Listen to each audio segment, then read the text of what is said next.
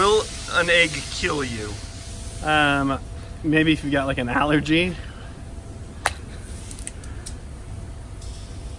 You're not allergic. We're not talking about kill you in that kind of way. We want to know if an egg can kill you with blunt force trauma. How fast does an egg have to be going before it could potentially kill you?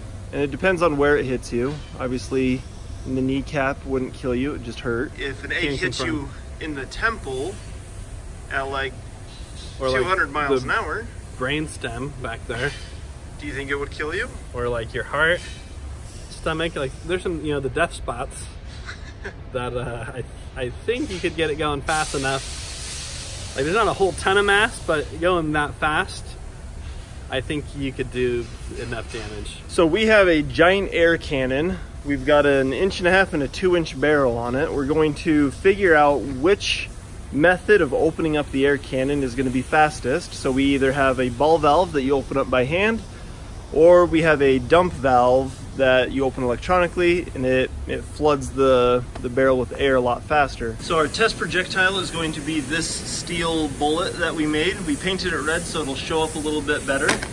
Our barrel is clear PVC, and then we've got this board with 2-inch markings so we can measure how fast it is moving down the barrel. Once we figure out which one does it better, Then we'll do that. yeah. Better. 3, 2, 1.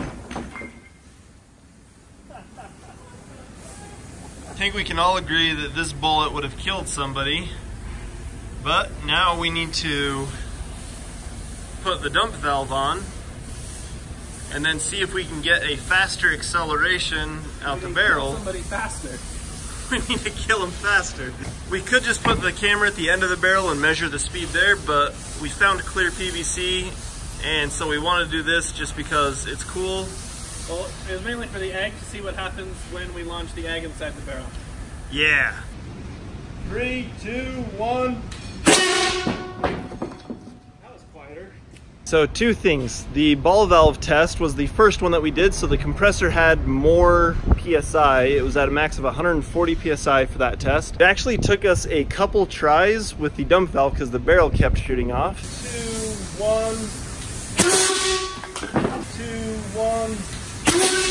1. So the compressor, by that point, it was at about 110 PSI, so we lost about 30 PSI, and it was still faster with the dump valve. So we'll check the velocity of that metal bullet right as it leaves the barrel with a full compressor, and then measure the speed of that. In order to fill up that compressor, we have to push it from way over there, and all of the bearings and the wheels are bad, so it's really hard, and that's why we didn't do it in between each try.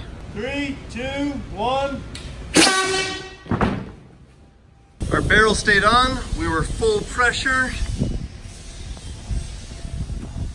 and we got wedged in here, and we're missing, probably 50% of our paint.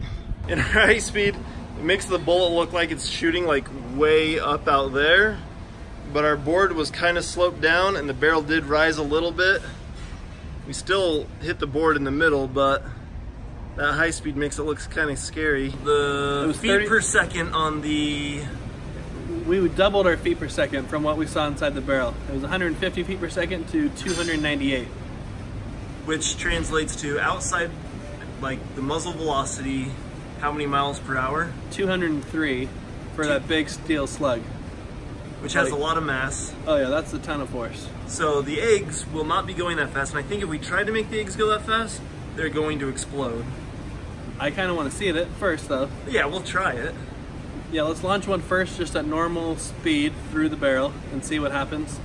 And then we'll see what we need to do to keep it intact, and then see if that will be enough force to hurt. So we're gonna put some kind of wadding in there so we can get more force behind it.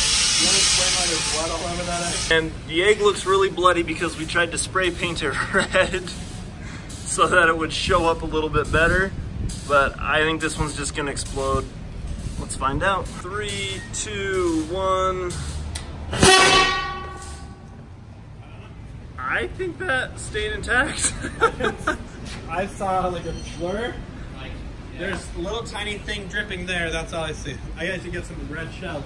So the high speed missed it, but there's no egg residue in the barrel at all. I think it stayed intact, so we're gonna set up a target and then see if we can hit him in the face. 3, 2, 1. It's like all egg vapor. That's weird. The first time we shot it, it didn't blow up. The second time with slightly less pressure, and it blew up. 3, 2, 1. There we go. That one stayed good.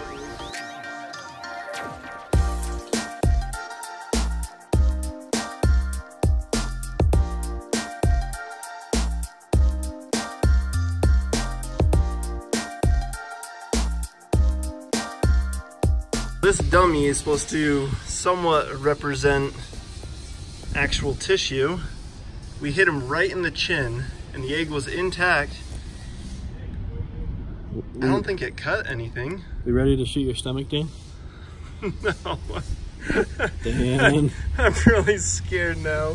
So with no visible damage on the dummy, the next step is we want to measure how fast that egg is going, weigh it, figure out how much force is hitting that dummy in the face, and then see if Dan wants to be hit in the stomach with that same amount of force. See if I still want to do that or not. 3, 2, 1.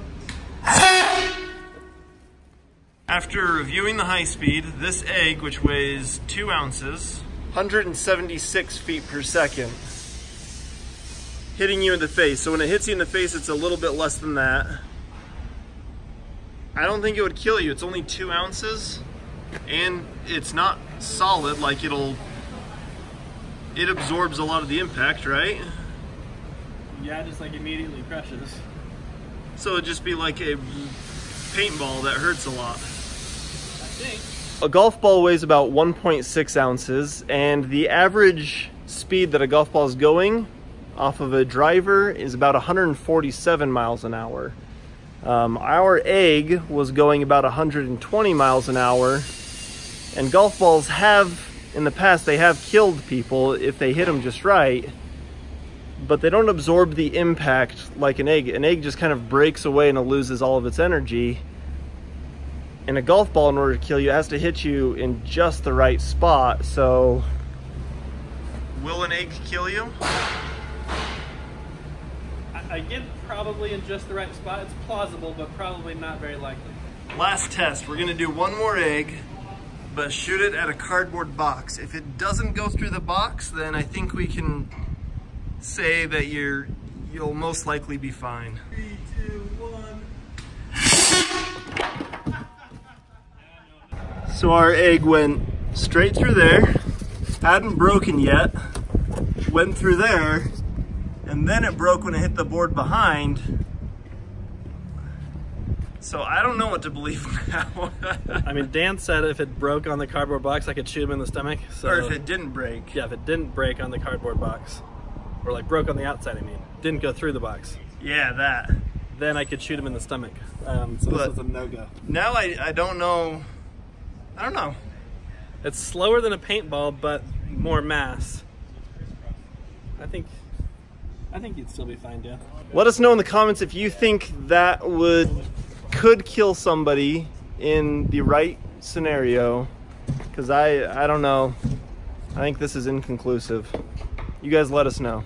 Hey, thanks for watching. If you haven't subscribed already, you might want to consider subscribing for 3 armor points. If you want to watch a video where we cut some fruit, hat, and eggs and stuff in a Waterjet, click here. Whoa!